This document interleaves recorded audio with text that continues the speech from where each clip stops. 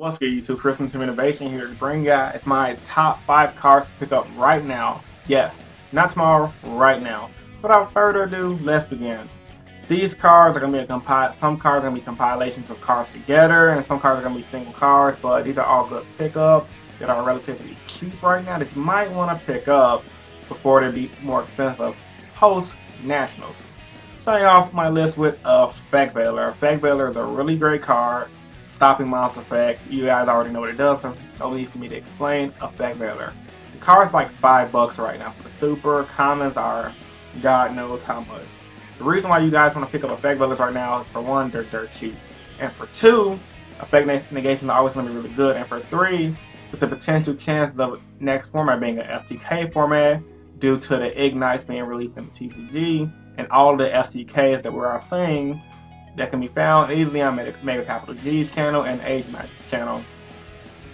The Ignite FTK seems fairly consistent, so Effect Veiler will be a pretty good card to pick up because that can pretty much stop the Ignite deck in its tracks when they go into the Phoenix mode. So starting at number 1, I got Effect Veiler. Number 2, I got Ball Chain.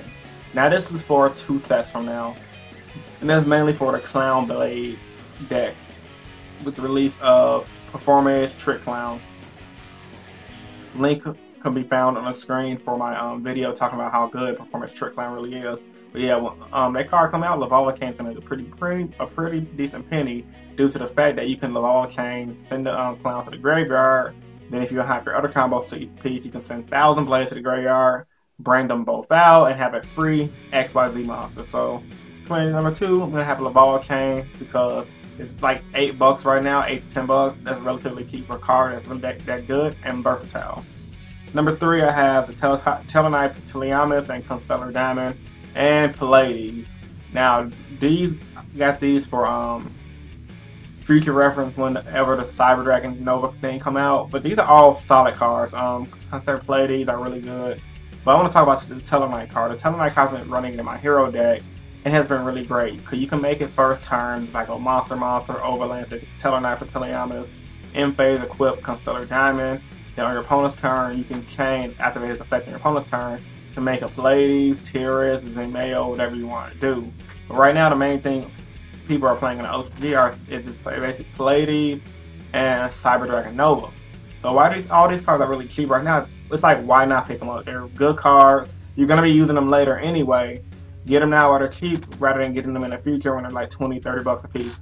I think Constellar Diamond is like $7 as well, and that's another solid card because our format is running of BA, Shadows, and a bunch of other dark decks that's not even relevant, but the fact of the matter is these are all really good cards that are pretty solid and it can be ran in today's meta and tomorrow's meta. So pick up all those cards right now while they're cheap before they go up in price.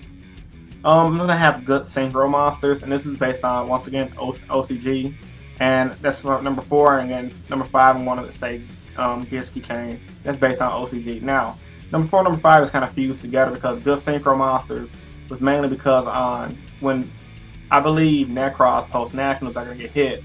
So when they got hit in Japan for the first time, they got pretty much slaughtered, and a lot of Japanese players started using Death Spot cards to make a synchro version of Necros. So I feel like post Nationals this year, Necros might get a little slaughtered with the ban list, and a lot of American players are already talking about how they are eventually gonna start implementing cards like Glow Bulb into their Necros decks to make it more synchro play. So I feel like, why not pick up the good synchros now while they're pretty much at a decent price rather than in the future when they go up in price. So I feel like it's not a bad gamble to pick up good synchros. Synchros will always be valuable once the game dies. So you get everything now when it's cheap.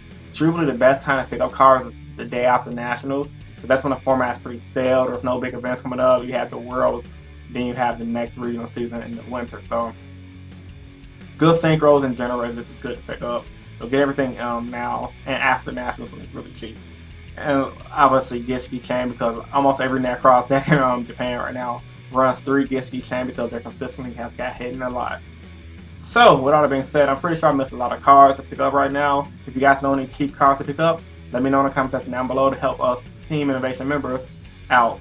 So once again, with all that being said, hope you guys enjoyed this video. If you did, give it a big thumbs up for support. It's always comment down in the comment section below if you guys thought about the video at hand. And of course, I do these videos that truly believe in help you guys become better players. I also do these videos that truly believe in you guys help me become a better player. This is Chris from Team Innovation signing out. Peace, guys. Stay innovative.